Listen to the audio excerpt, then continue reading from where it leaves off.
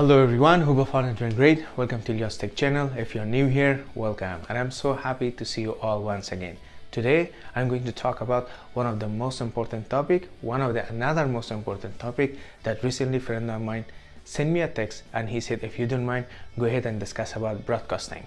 But I thought it's not only broadcasting, what if I add more stuff beside the broadcasting?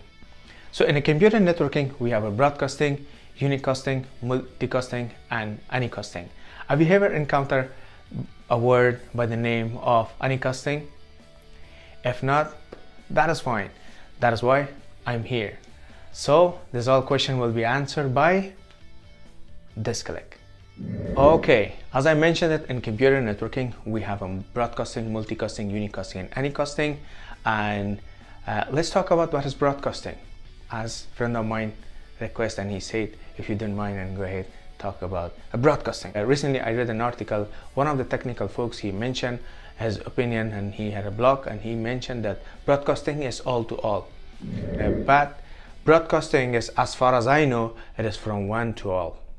From one to all, same as a TV channel, or when we put our antenna outside and the big tower will send a signal to our antenna, our TV antenna, then our TV will receive.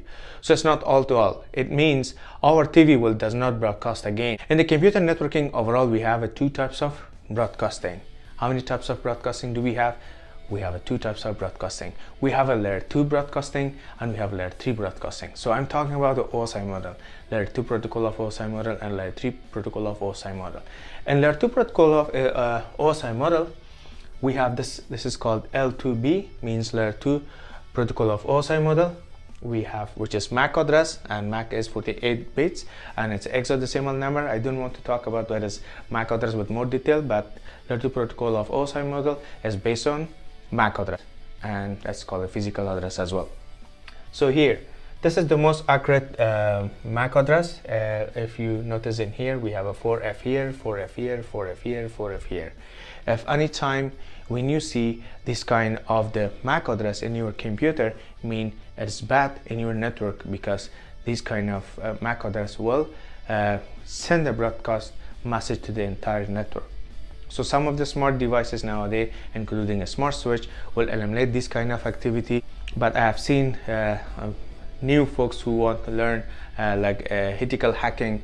They are running some script.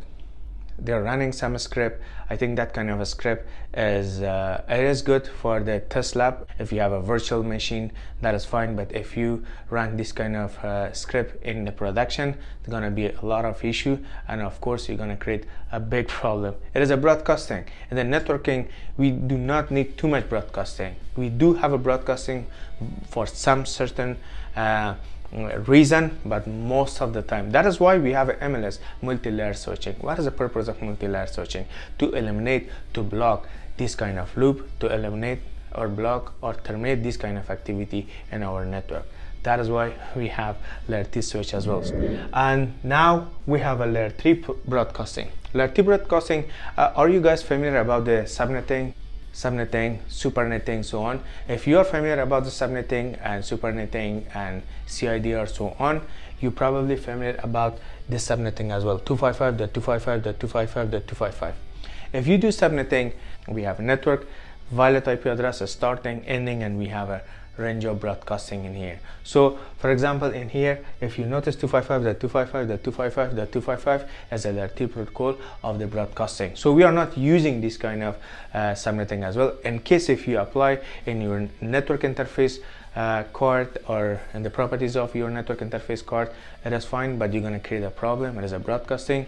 So we are trying to avoid this kind of activity. But overall, long story short, we have two types of broadcasting in the network, which is called layer 2 protocol and layer 3 protocol. Let's talk about, so here's an example of broadcasting.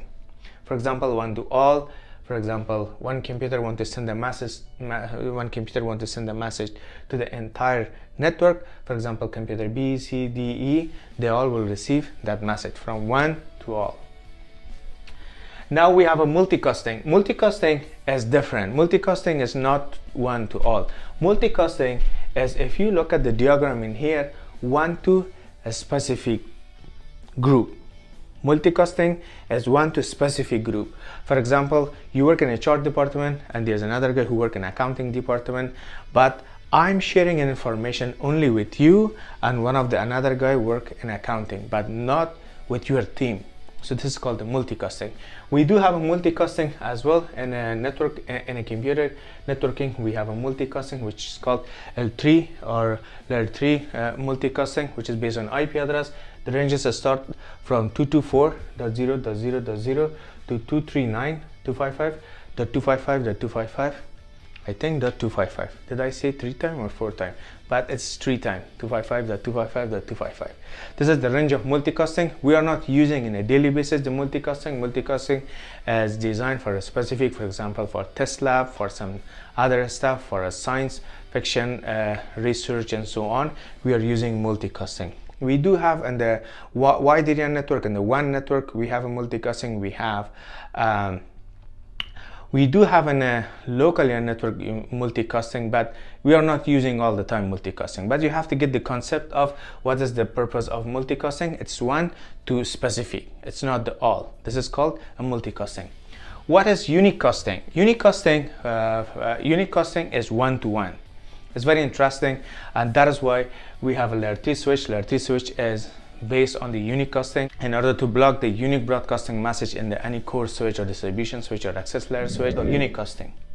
If you look at in here, we have an example of unicasting, mean one-to-one. Computer A wants to send a message to computer D. Computer A directly send the message to computer D. So in here, in the middle, we have a switch. I don't want to talk, and I don't want to draw a switch in here. I don't want to make it confused. What is the switch? If you're not familiar about the switch, it's a network device. But the concept of unicasting is one-to-one. So we do have some technology inside the network devices in order to eliminate broadcasting, unicasting, multicasting, so on. Then the devices we need to set up, as of course required setup to make sure that device A send the message to device B, and there will be no any other man in the middle or so on. This was a unicasting. Yeah.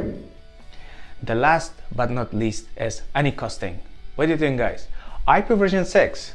Precisely. Some of you are already familiar about the IP version 6. If you're familiar about the IP version 6, IP version 6 does come with the anycasting. It is mostly anycasting. It is mostly we are using and then routing, configuration of routing from one source to another source, from one port to another port, from one point to another point. But overall, the concept of anycasting is one to nearest. So in here, if you look at the diagram in here, computer A wants to send a message to computer B. In here, router 1, for example, router A, it does not send a message to router C, but it is connecting. But since router A using anycasting in here, router A send a message to router B, router B send a message to router B send a message to router D, and after that C and F, and after that computer B will receive a message. Router A eliminate to send the message direct to router C because of anycasting one to nearest. Probably router C was not near, that is why router A picked router B instead of router C. So the overall concept of anycasting is to one to nearest. Let's conclude and recap. Broadcasting overall is multicasting is one to many, but not all. Unicasting is one to one. Anycasting is one to nearest.